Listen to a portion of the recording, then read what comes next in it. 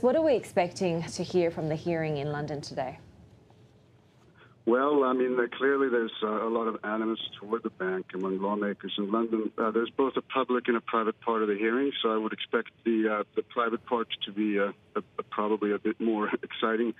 I would expect that HSBC would defend itself in arguing that it's only following local laws and is, in essence, in a tough spot itself. It's been forced to close a range of accounts in the city, along with other banks.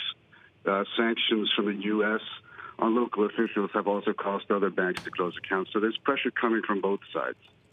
More broadly, I think the hearing will also include, questions on their backing of China's new security law in Hong Kong, which we haven't heard them speak much on.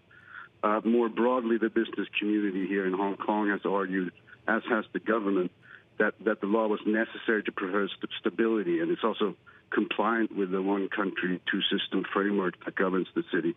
But as I said, we haven't heard Noel Quinn speak much about why they decided to support that. Jonas, just quickly, what's at stake for HSBC here?